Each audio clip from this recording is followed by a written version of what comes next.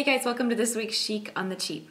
So I generally try to avoid Pinterest, not because I don't like it, but because I like to come up with my own ideas for Chic on the Cheap and not be influenced by anything else. But this past week I was looking on Pinterest for some ideas for my kids. We had some old cereal boxes in our recycling pile, and I wanted to come up with some cool ideas on how we could reuse them and make some cool crafts. Well, while I was on there, I saw an awesome project with old cereal boxes for Chic on the Cheap. So I gave in. I gotta show you this.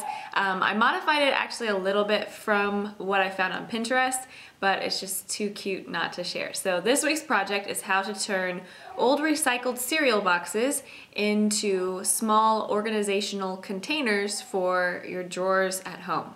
Check it out. So here's the messy drawer that I wanted to organize, kind of full of rubber bands and bows and everything. And here's what I started with. I had an old cereal box, scissors, some fabric scraps, and Mod Podge, and that's about all that I needed. To start with, I took the cereal box and I cut it up into thirds. I had the bottom of the box, the middle of the box, and then the top of the box I cut into just one strip that I was going to try to make a divider. So to cover the box, I covered the ends first with some scraps and just used Mod Podge to attach it. Then I took one long strip of fabric and wrapped it around the center, and again Mod Podge to attach it.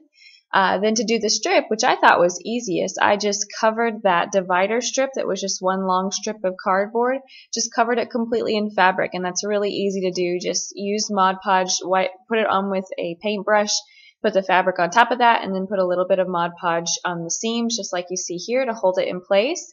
And once that dries, you can't see it. And here's what that divider ended up looking like when I was done with it. I liked that so much that I took the other section, which was the middle of the box, which was a complete rectangle, and I cut the side of it so that it was one long piece of cardboard, and then I could just wrap it in fabric just like the other divider, which was a lot easier than doing the box. So here's my finished product. As you can see, the divider and the boxes really function the same way, and I thought it was a lot easier to make the divider.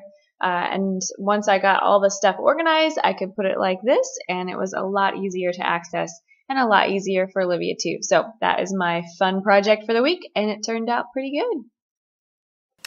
And I actually found by the end of this project that I liked the dividers rather than trying to cover boxes. They were easier to cover and had the same effect. So those were kind of my favorite part of redoing this project with my own spin on it. So thank you so much guys for watching, and I will see you right back here in a couple weeks.